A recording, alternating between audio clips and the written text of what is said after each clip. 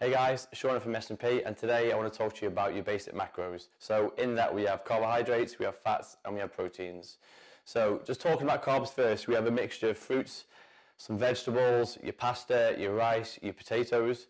In your proteins, we have different sources of your chicken, beef, eggs, fish. So all great options for your protein source there. And for your fats, we have a mixture of olive oils, we have avocados, we have your coconut oil to cook in, nuts and seeds, halloumi cheese. So all great sources for you to add to your diet. Okay guys, so now let's talk your portion sizes. So a 200-pound male is going to obviously eat a lot different to a 120-pound female.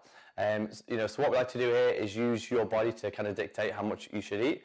So for example, let's talk on your protein sources. We should be going by your fist size. So men having 2 fist sizes, women just the 1.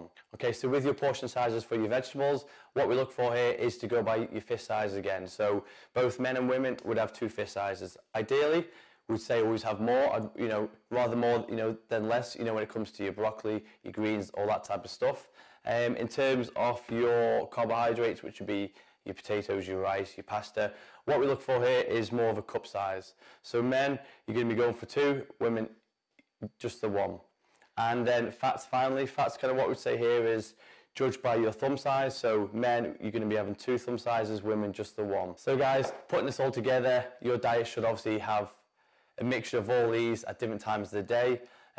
What you'll obviously need to do is just fine tune it and see what you react to best, whether it is going to be more of a higher carb or like a lower carb diet. But for you guys, that's for you guys to find out.